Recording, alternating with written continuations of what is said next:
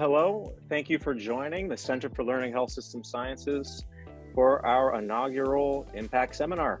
Good afternoon. My name is Brian Maurer, and I'll be your MC.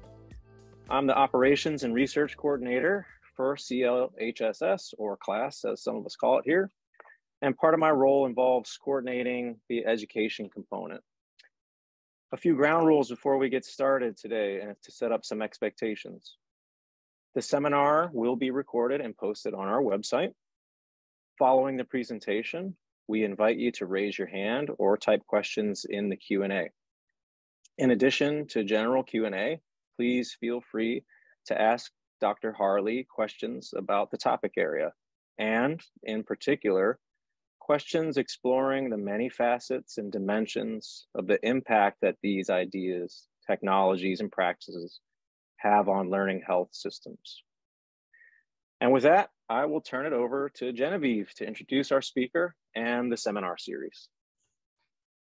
Hi, everyone. It's a distinct pleasure to be here and to welcome you all to our inaugural seminar series, iMpact. It's exciting to bring everyone together, and in particular to welcome our guest speaker, Dr. Christopher Harle. Really looking forward to this series and also a monthly dialogue. And this is going to be one of several activities that we'll continue to have to advance our community around learning health system sciences. I'm really excited in particular to introduce Chris, who is an amazing colleague. And really, I think when I first met him, learning about him as somebody that did a lot of work in health policy at the intersection of IT, and now seeing his role continue to expand really into research informatics. Really excited to hear about his perspectives. He is a professor of surgery. I'm a professor of surgery. He is a professor of health outcomes and biomedical informatics at University of Florida. He also serves as the Chief Research Information Officer at the University of Florida Health. And his research really focuses on the design, adoption, use, and value of health IT, and really specifically around understanding how health IT related or mediated communication tools really affect the consumers of that, the patient, how providers make decisions and their behavior. And his research portfolio really is around dissemination and implementation, and specifically a lot of work around behavioral economics.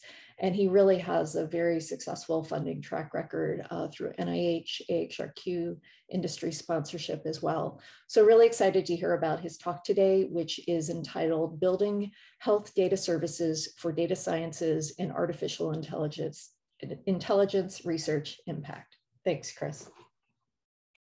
Thanks, Brian. Thanks, Genevieve. I appreciate the warm welcome. It's exciting to be here and speak with everyone today.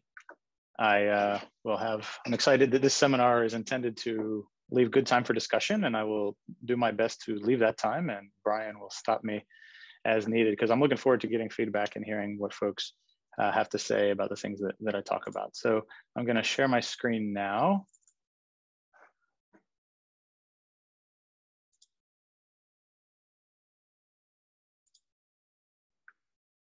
And this talk is a variation of one that I've been giving for the last 4 or 5 months at a lot of different places. And it really brings together a lot of the things that I've been thinking about and we've been thinking about at the University of Florida and the University of Florida Health over the last couple of years around how we build up data infrastructure, people infrastructure, and processes to better serve data out in support of research, translational research in particular, and learning health systems research. I won't spend much time talking about my own background or the research program that I lead, but I will just give you a little bit of a context. As Genevieve said, I've worked sort of at the intersection now for a little while of health services research and biomedical informatics. We've worked on a number of different problems and challenges around things like communicating and assessing risk, in particular in the diabetes space. We've spent in most recent years a lot of time thinking about clinical decision support implementation for chronic pain care. And more recently, as a CRIO, I've become really interested in more about data services and collecting and validating real world data in support of research and how we do that organizationally. So I've been a Chief Research Information Officer now for about 2.5 years at University of Florida Health. It's almost perfectly coincident with COVID. And this is sort of in a nutshell what that job entails. So on a day-to-day basis, people come to me and say, you know what, I have an idea. These are researchers, right? These are clinical researchers, health services researchers, implementation scientists. I just need some data from Epic or maybe a monitor or a machine that's plugged into the health system. And I know it's there because I saw it go in, or I'm not a clinician, but a clinician told me it went in. Or they may say, you know what, I have a machine learning model, or I have this data science risk assessment tool of some sort. All I just need is the Epic team to implement it, and I know it's going to reap lots of benefits in terms of research output, in terms of clinical care improvements. And so this is one side of the bridge and that I span on a day-to-day basis. And over here on the other side, as a member of our health systems IT organization, I get to work with a fantastic group of IT staff, our CIO, and 500 or more other people in the IT organization who say, yes, we're an academic health institution. I really want to help. But you know, the data that go into the EHR, they're really messy, and sometimes they're really big and really complex, and you know, they're not collected for research. Or they say, you know, I hear you that would be really cool if we could put that new decision support tool into the system, but research and operational goals, they're not always the same. And so how do we bridge that? And that's really at the crux of what being a CRIO is, at least at the University of Florida Health. And so in this talk, sort of I want to stage the context of this seemingly endless demand for real world data, as well as this incredible hype and interest in new technologies, data science, artificial intelligence, and ask, you know, how do we build and support diverse and high impact research teams as academic health centers very much like we have here at University of Florida, and I think you have at the University of Minnesota. So how do we really build those teams, support those teams? And then as an IT organization or as a service unit to this system, how do we design and lead better teams? So the people, the data and the IT infrastructure, as well as service processes in a learning health system. So why do I think this probably applies to you all as much as it applies to our organization? I think most everyone on this call probably is either a data service provider or a customer. We are either working to generate or curate real world data or other health data in support of research, or we're consuming it in our own research programs. We are acquiring data, using data, oftentimes real world data in support of research. So real world health data, data that is naturally generated off of our healthcare systems, it was proliferating even before COVID. Then COVID happened, and it seems like the demand and the interest in real data to address real healthcare delivery, public health and population health problems just proliferated even further. And we're also in this really interesting time where there's an incredibly tight labor market for data science, informatics, and IT expertise. And so this has created tons of challenges, but tons of opportunity for delivering up data and having impact on health and healthcare. At the same time, we're starting to see, I believe, artificial intelligence, other machine learning approaches, the methods are becoming commoditized. And with that, there's more and more pressure to implement, not to just build models and deliver a really high AUC, but put data science tools and into implementation. And with those comes all sorts of interesting questions about bias, harm, drift, sustainability, and overall how we govern these tools. And frankly, we're still figuring all of this out in terms of barriers and facilitators. The informatics literature has been thinking about this for some time now. And this is the clinical research informatics literature. This comes out of lots of CTSA organizations. We're still figuring out how we serve up data in a learning health systems environment, how we govern, how we prioritize, which tools and common data models to use. How do we accommodate users of varying skill sets? How do we coordinate across stakeholders, and how do we engage, communicate? And then data quality becomes a huge, huge question, something we could talk about more as we go today. How do we validate the quality of the data that we're delivering and we're using, when again, it's not created for research, it's created quite often for healthcare delivery, but we want to use it for research discovery. So in this talk, I will give some local context just to give you a sense of the University of Florida and the University of Florida Health. I'll talk a little bit about our integrated data repository organization. That's our data services, research data services unit in the organization that I have the pleasure of leading. And then a couple of things that we're trying to do to scale our impact by increasing emphasis on the data generation as well as the implementation and doing service process improvement, which I'd love to get feedback on. These are some discussion questions that are sort of a mix of some of my own questions as well as ones that Brian and team delivered to me. So keep these in mind as we go, and we'll bring the slide back up near the end. So organizational context, University of Florida has embarked on its artificial intelligence initiative. This is a $70 million, really more than that, partnership with the NVIDIA Corporation, where we basically were donated a giant supercomputer that can do amazing computation. And then we made a commitment at the university to hire 100 new faculty throughout the university who do artificial intelligence or do data science more broadly in their work, in their education, and their scholarly activities. So UF seeks to be the leading force in AI-powered research that revolutionizes the way we work, play, and live our lives. UF Health, so this is our academic health center. Again, we've got a large land grant university that is the University of Florida, and then UF Health includes our healthcare delivery services and systems, as well as our health colleges, medicine, nursing, vet med, pharmacy, public health and health professions, dentistry. And so we span 3 campuses in Florida with a variety of clinical research and educational activities. And within our health colleges, we're hiring, we've now up to 26, but we'll be hiring 32 of those 100 AI faculty members. We have 3 not-for-profit health hospital systems across those 3 campuses.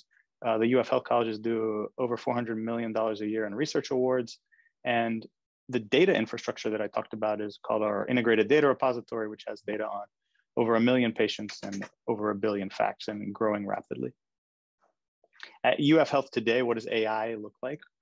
Many, many successes, and probably just like at your university, and I know we're collaborating on many together, but many successes in using real world data sources and AI or machine learning as well with our high performance computing. So we have great teams who are predicting things like patients who are at high risk of opioid overdose. We have basic scientists collaborating to look at AI applied to compounds for boosting stroke recovery. We have people who most recently created the Gatortron and SynGatortron clinical language models using natural language processing on over 90 million clinical notes to create the largest clinical language model ever created. We've got people who are taking artificial intelligence solutions back into the ICU and the surgical suites, looking at all sorts of interesting solutions there. But where we're really trying to go in terms of data science and AI at UF Health is scaling. How do we do bigger, more, faster? We want more high impact papers and grants, but of course we also want local and statewide health impact. We want to do more than just write papers and put them on the shelf. We want to do more than just get grants. And it's a couple of the pathways that I'm particularly interested in and helping on are getting there through high quality integrated multimodal data, which we can talk about. And then again, safe and sustainable pathways to using AI in practice. We talked earlier about concerns about bias and drift and sustainability and what do these models mean? So I'll give you some thoughts in the coming slides on more specifically some of the ways that we think we can get there and wants to get there and would love your feedback. 2 big things. How are we getting there? How are we getting to that scaling of our impact? One is an increasing emphasis on what I call the first and the last miles. Those are data generation and then implementation science. And then 2, a real focus on people, data and technology infrastructure, and process improvements so that we can get to the point where we're delivering up data to our research partners, to our researchers in the institution in much more rapid turnaround times, days, not months. So what do I mean when I talk about this focus on the first and the last miles? So the first mile in my sort of conceptualization of this is really about high quality curation of that real world data. So data that are well validated, that are linked across data types, and that are standardized. So really pushing on this fair, findable, accessible, interoperable, and reusable data that is so that it's ready for AI, ML, or other other analytic methods.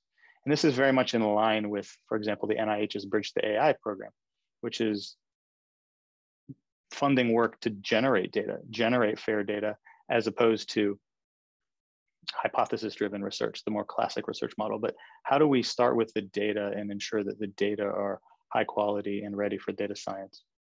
And then the last mile is really reflective of the fact that any solutions we come up with, if they matter, they're going to end with a human in the loop somewhere, right? And so we must put emphasis on implementation and evaluation science so that we understand the impact that these data and these tools are having if we're feeding them back to a clinician, to a patient.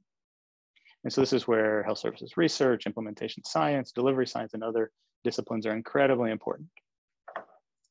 And so as I think about these sort of 3 miles, I would propose and happy to discuss that perhaps over the last 5-10 years or so, we've been focused too much on the middle, too much on the accurate modeling, the fancy new AI methods or machine learning methods that have been applied more and more to health data. Not that we shouldn't focus here, but we can't forget the first and the last mile, because the old garbage in, garbage out adage certainly applies. If we're not bringing high quality data into our modeling work, into our development of data science tools, then it really doesn't matter. And if we're not understanding what impact it ultimately has on human health, then so what? So really getting to a more focus, or at least a balanced focus on these first and last miles, is something that we're working hard to do at UF. And a lot of the things we think about, again, we don't have time today to dive into all the things that are going on, but a lot of the things that we're thinking about are how do we ensure that there's really strong training, hiring initiatives, rewards, and opportunities for scientific advancement on these first and last miles. So as we hire in more and more, quote, AI faculty, or faculty who do data science and AI, how do we give them the support on these first and last miles in terms of high quality data, and then the translation of their innovations into practice? So I'll talk a little bit more about how we are improving data services. So in our institution, our enterprise data warehouse for research, we call it the integrated data repository. And our basic goal is providing high quality clinical and operational data for research. We're a mix of people, process, data, and technology. And we're sort of on a never ending sort of process improvement ourselves and continual learning with the goal of making a difference with health data. These are some of our people. There's a great team of scientists, researchers, as well as data analysts, data scientists, clinicians. And so when we talk about our people, some of the opportunities and challenges that we're kind of facing today are really around the, quote, great resignation, if you will. We are on a sort of nonstop effort to hire data science staff. In particular, we're doing a really great job at hiring all of those faculty that we talked about, those 100 faculty to the University of Florida. Putting amazing data science and data analyst staff under them has been a great challenge and opportunity for us in the last year or so. I think everyone knows, coming through and out of hopefully COVID, there's this challenge around the great resignation, and it's hitting health and tech really, really hard. And so we've been working to do some of the things proposed in this model about quantifying the scope and the impact of the problem here at UF Health, getting to root causes, and then developing tailored programs for recruitment and retention, so that we can really have a fantastic people foundation for our data services for AI and health impact. So our people are our most important asset. And then we also have our data and technology assets. This is a slide that I won't expect you to digest, but this is just a cool kind of representation of all of our integrated data repository data assets that have been built over time. We've got a proprietary data model that is houses our core data that it gets populated every night from our Epic EHR, as well as fed by a lot of other systems. And from that data source for research purposes, we do things like use the I2B2 tool. We are increasingly creating OMOP data marts, reusable OMOP data marts that I'll tell you about, and lots of other tools and to create a really strong data and technology infrastructure. So when it comes to the future with our data and our technology infrastructure, what are we doing? What are we working towards? So our vision is really for integration of multimodal data. And we are at varying stages of maturity with all of the different types of data that increasingly researchers are clamoring for. We have a long history of being able to serve up and supply structured EHR data out of our health system. These are things like demographics, laboratory results, medications, procedures, diagnoses, all the things that I think as health services researchers and clinical researchers we've used for a long time. We are, again, putting those in through tools like I2B2 for cohort discovery, but we're also increasingly churning out line level data using the OMOP common data model and then other customized data sets. So this is a pretty mature path. We're also building out text, imaging, physiologic monitor, genomics, and implementation infrastructure. I told you a little bit about the Gatortron example earlier, where we had a fantastic team build the largest clinical language model using over 90 million notes from our integrated data repository. So that pathway is being paved, and we're even getting to the point where we have scientists who are creating NLP innovations, creating structured data out of unstructured data, and we're feeding those back into our clinical data warehouse for research and one day for operations. Our imaging core, increasingly, we are working to curate and de-identify a robust set of clinical imaging. Similarly with physiologic monitoring data that comes off of our bedside monitor and other monitors throughout our health system. And similarly for genomics data, increasingly looking at how do we integrate across all of these data types and provide data services that, again, deliver data to people in minutes or days, if not so much months. So this is really kind of the long-term vision, is that we can continue to pave these paths so that we can broker not just structured EHR data, but imaging data, text data, physiologic monitoring data, genomics data, and other data types that are important to our research partners. And then perhaps the core that I'm most excited about in our health system is what we call our implementation core. And this is where we're trying to put together really a pathway and a playbook for research teams who want to translate back into practice. So you built a clinical decision support tool, maybe it uses machine learning, maybe it doesn't, maybe it's something much simpler. What is a safe and sustainable pathway to put those innovations back into practice, to pilot test them, to implement them, to disseminate them further if they work, and then to de-implement them if they're not working or they just don't make sense for our healthcare organization. So these are the cores and the data and the implementation infrastructure that we are slowly but surely building out.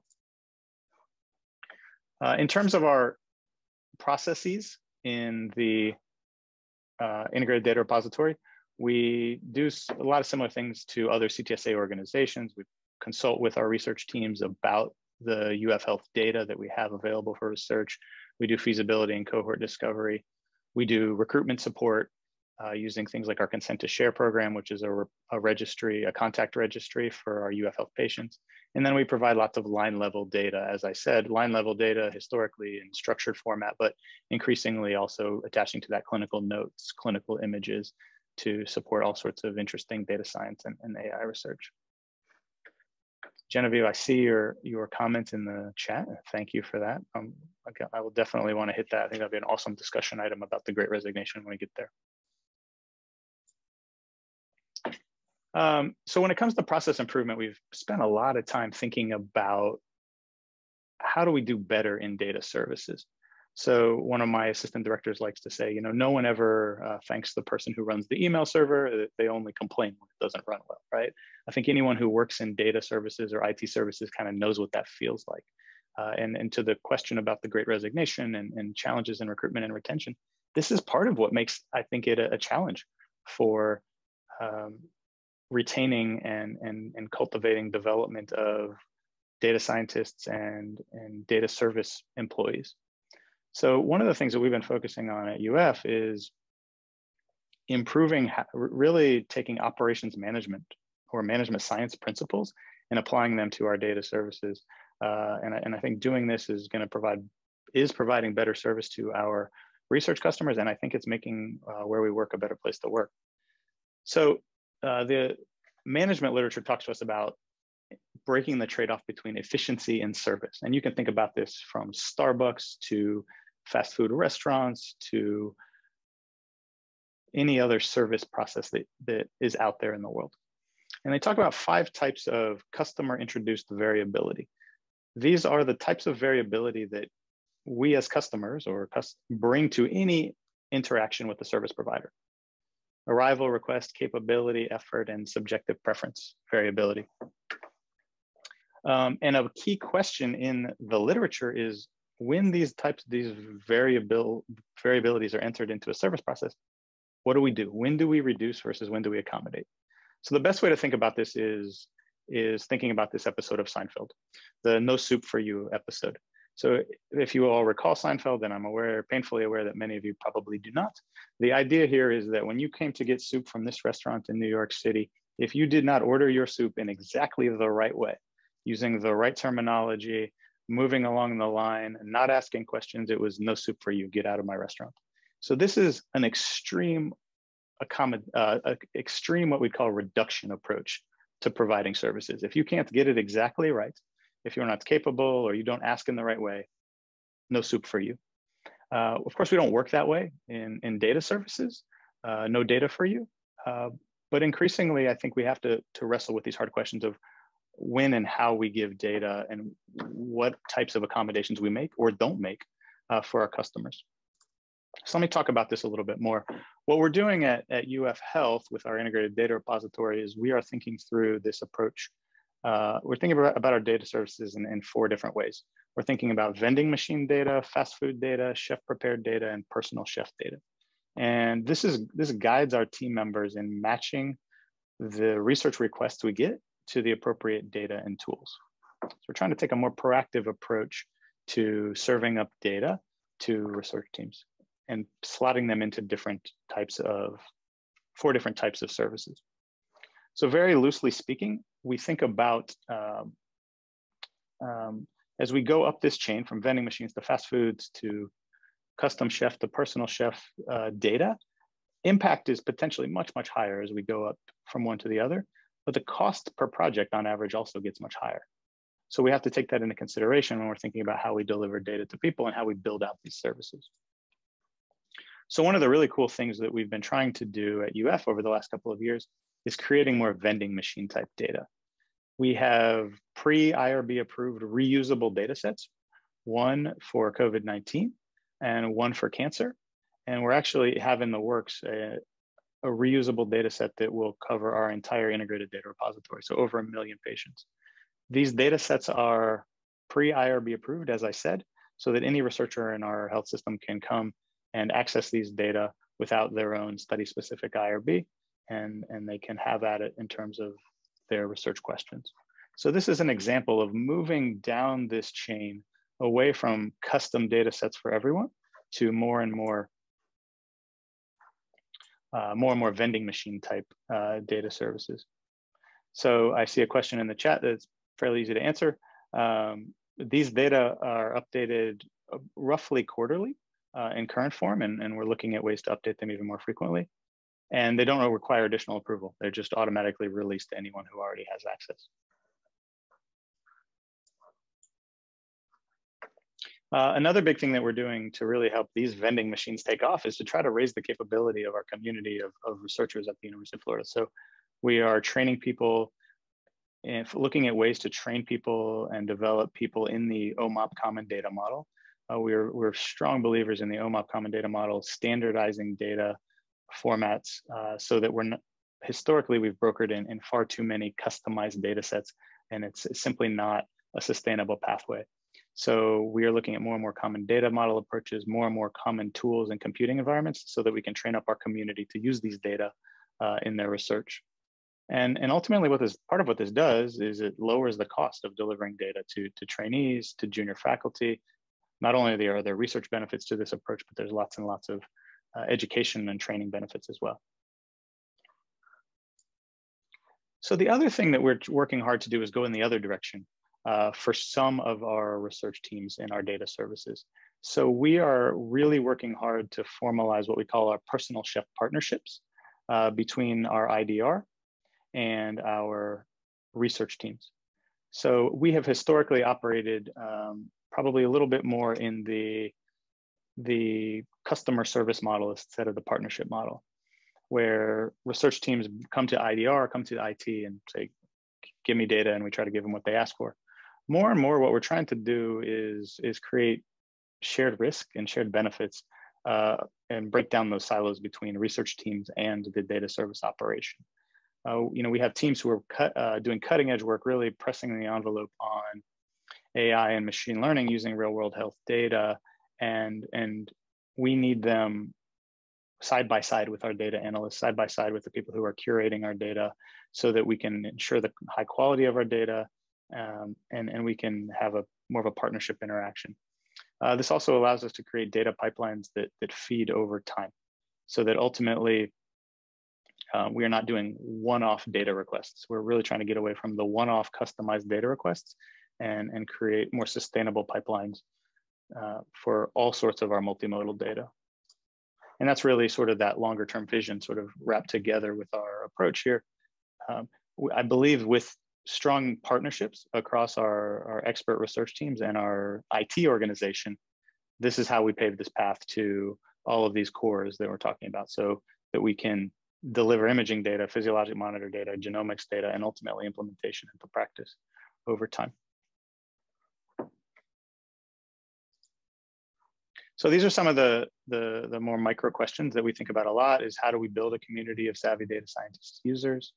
How do we better co-locate our data with our tools for artificial intelligence and machine learning? This is a great area for great opportunity for doing better at our organization, so that it's not just here's your data, good luck and Godspeed. It's here's your data in an environment where you can maximize the value, the analytic value from them.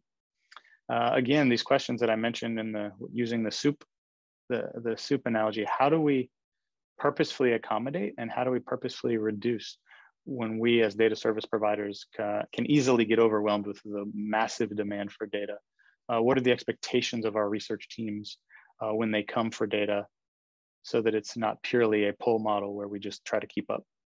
And then how do we build community is another huge question. I know at UF, as we're growing by leaps and bounds in terms of the number of faculty who do data science and AI research with health data, how do we build community across both the faculty and the staff? Part of what we're seeing with this interesting kind of phenomena around the Great Resignation and with IT and data science staff members, they're getting paid increasingly more. They're demanding things like full remote work. And so some of the traditional academic hierarchies, faculty versus staff, which aren't very useful in the first place, they're really being challenged. And so how do we build the appropriate community and foster development of not just our faculty members, but our staff members? So those are some of the things that we're thinking about. These are some of the discussion questions that Brian shared and I kind of adapted. And I'm gonna stop and take a breath, and love to hear your questions and love to discuss.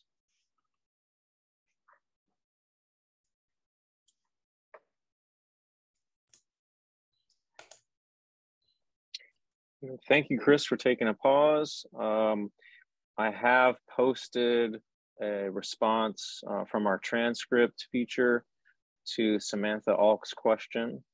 Did my best there to try to get the essence in there, but yes, please use the Q&A or the raise your hand feature. We'll wait for questions. So I see a question from Rubina about planning to integrate data from other organizations in the vending machine type data. Would love that. And we are hopeful any day that one of our research teams will receive one of the Bridge to AI awards from the NIH. And I think this is a great opportunity to do more of that because that award would be a collaboration on over a dozen organizations. And I think there's lots of interesting ways and frankly, it's the mandate from the NIH that those data sets be made easily and widely available and integrated across institutions.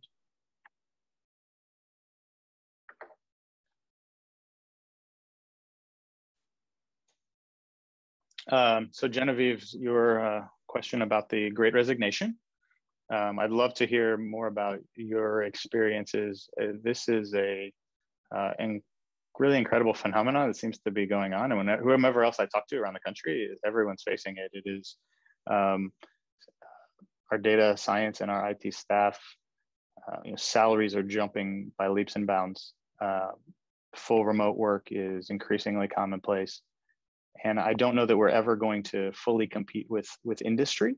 I think we still are going to sell the academic mission, and hopefully that has some value for people. But we are looking, I mean, we are rapidly looking at increased pay.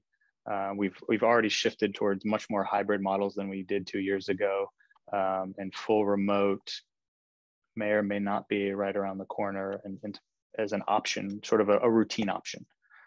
And then, as I said earlier, I think it's probably time that our data analyst staff and our IT staff, frankly, I think they need more opportunities for professional development. I think we need to be thinking about ways that we really embrace the value that they're adding to our organizations, because it's a great value and the market is now speaking. And I think historically, especially in some academic institutions, the approach is, you know, it's out of sight, out of mind. Give us our data, and then I'll talk to you when I need more data. I don't think we can afford that. I think we need to figure out more and more ways for those people to foster an environment where it's a great place to work in a data services or an IT organization. Dr. Harle, I have a question from Chris Tignanelli. It's a two-part question, so I'll do my best here.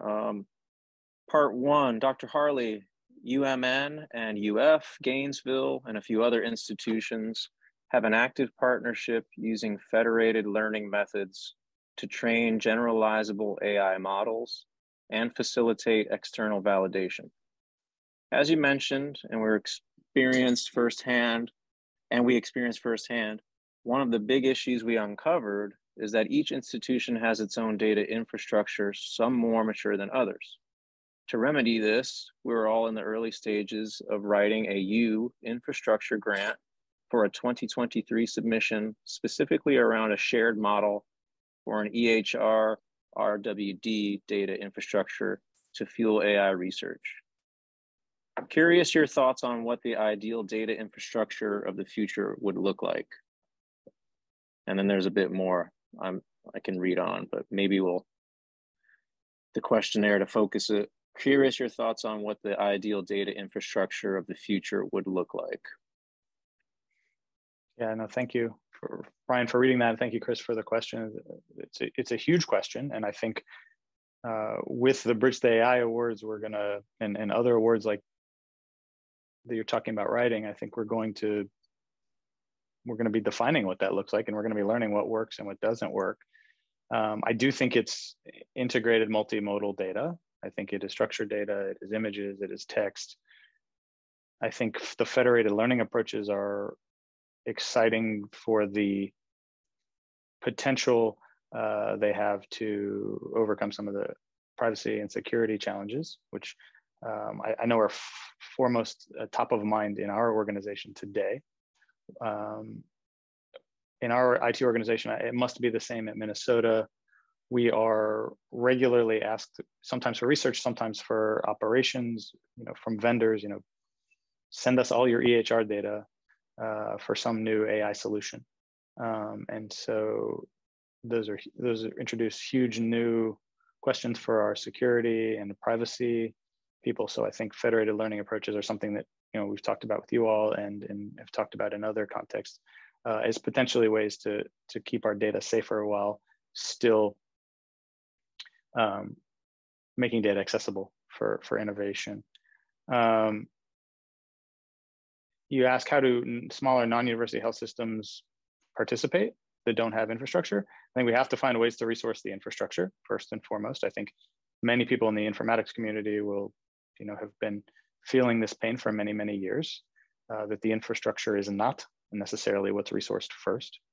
And so having the opportunity for funding infrastructure is critically important. And things like Bridge to AI, I think, are hopefully going to help with some of that. And if those sort of entities and funders can hold us accountable to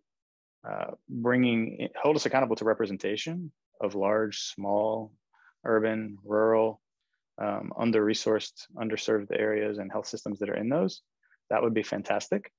As you know, those systems are not, that they tend to have less IT infrastructure to start with.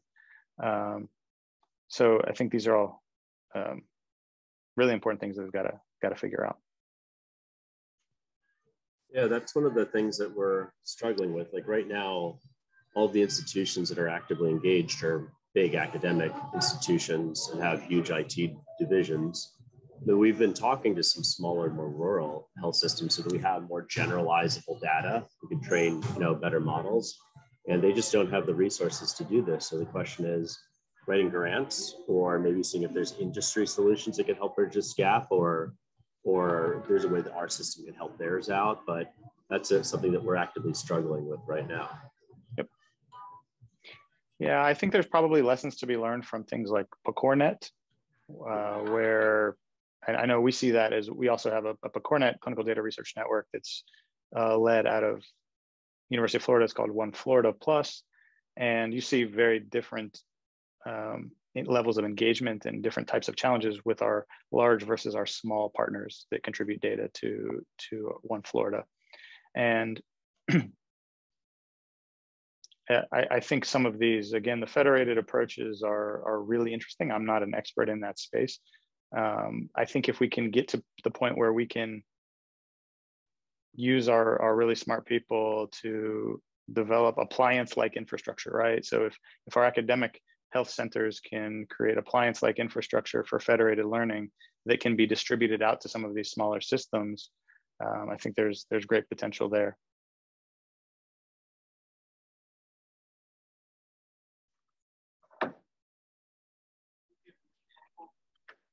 We have a question also from Julia Hennigan. Apologies if I'm saying your name incorrectly, Julia.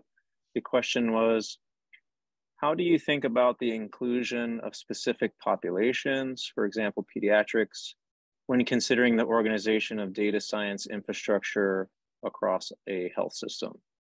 Thanks, Julia. Yeah, thanks. This is a great question. So we, for example, pediatrics, right? I mean, our overall data infrastructure is broadly inclusive, our integrated data repository of all of our populations. One of the things that we've started to doing, and it's in this vein of these custom chef partnerships that I talked about, is really starting to cultivate relationships with key faculty across specific departments or divisions, and pediatrics is one of them. We're talking about, for example, right now about sort of a maternal and child health data mart, sub warehouse out of our integrated data repository. What it really takes to do that right is active and ongoing engagement with the clinical and the clinical research experts from those units with IT. And then so what that takes is the right incentives and the right time and effort from people with the varying skill sets, such that we can build out data that appropriately reflect those specific populations. So we're really trying to push increasingly on what we call clinical data translators. These are people with clinical knowledge, clinical expertise, who are deep in the data with our data science and our IT staff and faculty. These clinical data translators, these are the people who know what happens in the health system day to day. These are people that understand clinical process, say for children, say for maternal health, and finding ways in the organization to incentivize those people to be part of the infrastructure, to be part of the service processes, not just consumers of data. So we're in the very early stages of talking about ways to do this in maternal and child health. We're doing it pretty actively with the Cancer Center, with people who are clinical data translators or clinical experts in cancer and cancer informatics. And we have our probably longest history of doing this is with our critical care, some of our critical care team members. But I think it's just fundamentally important that you get enough buy-in and investment and real partnership from the clinicians and the clinical teams in these areas. Again, juxtaposing that with just give us the data faster. We have to build the data infrastructure together first. Thank you, Dr. Harle. The next question, Steve Johnson. Excellent presentation. Focusing on the first and last miles is a good analogy and very important.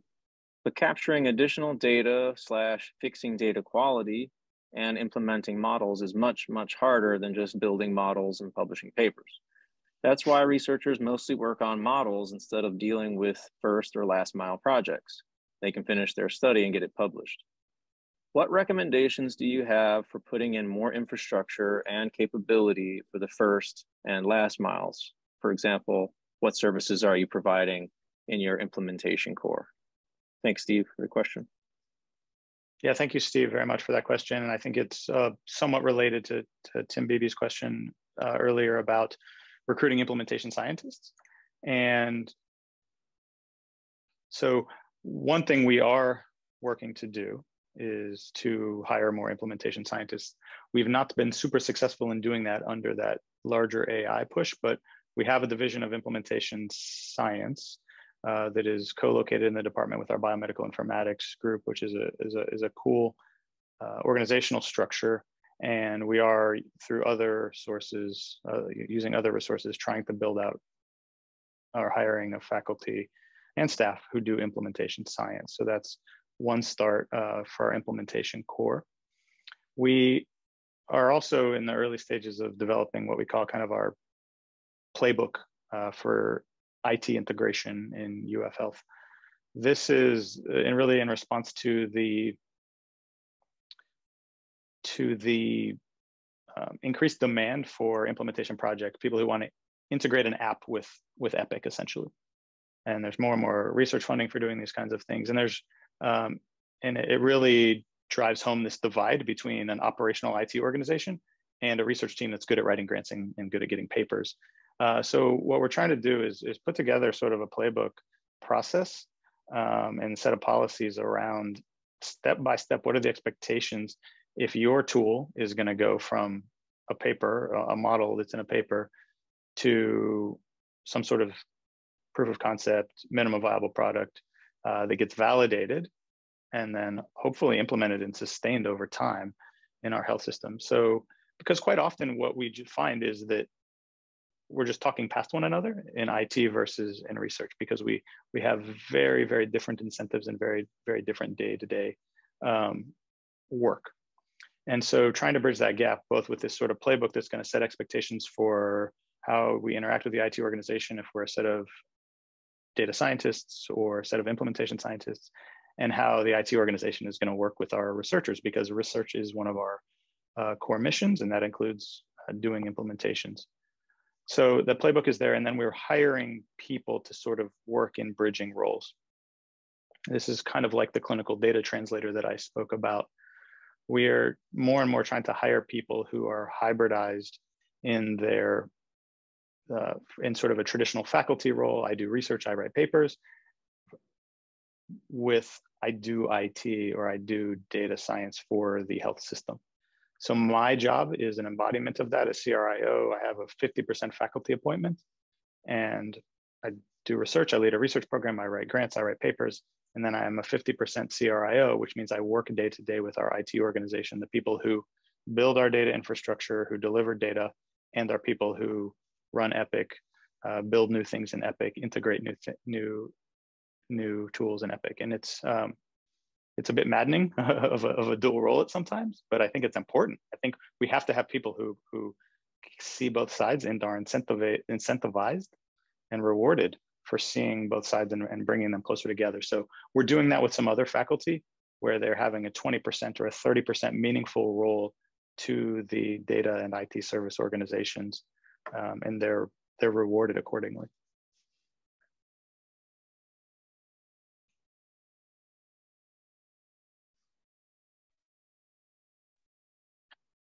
Thank you, Dr. Harle.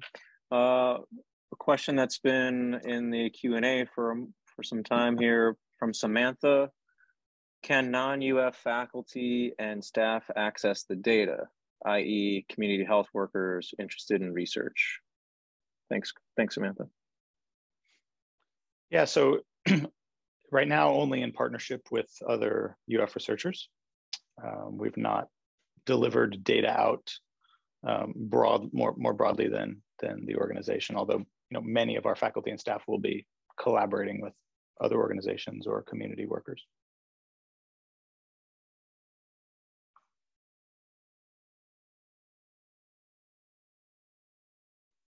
So I see Tim's question, and then I see one from Genevieve. Tim, to your question about the point of tenure, we're not there yet. What we've tried to design these people's positions so for some are non-tenure track, and I think can do very well from a professional development and rewards in other ways, but they're non-tenure track. So if that's what they want to do, it's a bit of a different model than a tenure track faculty. We have some tenure track faculty who are on this model, and again, it's an interesting balance. So we just hired someone, for example, where we're really looking hard at synergies between her service role in IT and her scholarship role and her teaching role. So we're trying to look for dual wins in if she's training people in the OMOP common data model, that should be counting for promotion and tenure for education. If she's helping improve research informatics service processes, she should be publishing on that. We should be publishing together on that. And then we should be going after infrastructure like grants, like Chris mentioned earlier. I think we have to get those synergies if those dual faculty are going to be tenure track. Yeah, just following up on that real quick, Chris. The challenge is sometimes in the academy, there's a very myopic focus on, our, PI ship on NIH R01s as kind of the standard, and, bringing in industry funding or support from the health system. From my perspective, all dollars are green. But that's not necessarily the ethos or the zeitgeist that the academy has. And we're trying to navigate for these embedded scholars that have a different sort of funding distribution or of a different phenotype, making their way through this sort of standard set of criteria. We're trying to change the criteria to value and incent team science and engagement and those things, but I think we have a ways to go. And there's one thing to attract faculty to this, but it's trying to retain them and then advance in their careers that is going to be a challenge for those of us working in this space. Yeah, couldn't agree more. I also come from a health services research, health policy and management background, and I think historically we're more inclusive in terms of all dollars are green and find other ways besides NIH. But at UF, in terms of our promotion and tenure guidelines, we do in our College of Medicine have a team science track. Although I think even the first test case on that was someone who had, PI'd R01s. So I still think the rubber is going to have to meet the road on what does team science look like to promotion and tenure committees. We do a lot here of multiple PI'd grants as one small way. Small, but I think meaningful way to spread the PI wealth. And I think that's well respected by our promotion and tenure committees. So that's good to see. Yeah. We just have a few minutes left. There was a question from Genevieve. There was a part 2 question from Chris Tignanelli, and Mike Usher had a question. If you maybe could touch on those. Thanks, Dr. Harle. Yeah, Genevieve, so thanks for the question about structuring the AI initiative. So this was driven out of the provost's office, and then we sort of carved out a UF Health specific, our academic health center initiative. It was pretty centralized from a hiring perspective. These are 7 deans and their boss and our senior vice president for health affairs collaborating together with a central steering committee, which I was actually co-leading. So we're 18 months in now to a steering committee with 3 domain-specific search committees that have processed, hundreds of applications and ultimately hired 26 people. So very centralized, which is not fast, as you can imagine, but it's been relatively ecumenical, and we've been successful in getting faculty into all of our different colleges in our health system because of that. We've minimized, or we've reduced the amount of internal competition that would have happened otherwise had we just said, you know, handed a couple lines to these departments and a couple lines to these departments and a couple lines to these departments. Because from the provost's office, the goal was spread data science and AI throughout the university. This is not just one department or one institute. Now, what has lagged behind our hiring initiative, and we're trying to, in some ways, play catch up, is the infrastructure to support those people, staff, the data and the IT, the things that I spoke about. And I'm happy to talk to you more about the nitty gritty of a lot of that, what our experience has been. And I'm trying to get to Mike Usher's question here as well. Yeah, so this is a really interesting one that I'll just say, this is a really interesting one. We pre-process and clean up research data, and then people create a model or create a data science tool. Then they come back to the health system and say, oh yeah, can I implement that into a decision support tool? And then we have to unravel all of the cleaning and pre-processing or post-processing that happened when the data came out. So yes, thinking about those things a lot. It's a whole nother animal when you try to put it back into practice. Well, we are unfortunately right at time. Perhaps, Dr. Harle, you would be open to responding to Dr. Tignanelli's part 2 question. And then slides, would you be open to sharing your slide deck with our audience if we could post that on our website for everyone? Yeah, happy to share my slides. Well, it really feels like eating and running here, everybody. This really concludes our first impact seminar. Thank you so much for all those that are attending. Sorry if you experienced any issues with the invite at the last moment there. A nice virtual hand for all the questions and for Dr. Harle. Thank you so much. Enjoy the rest of your day, everyone. And we will see you next month here, August 2nd, for our second seminar. Bye for now.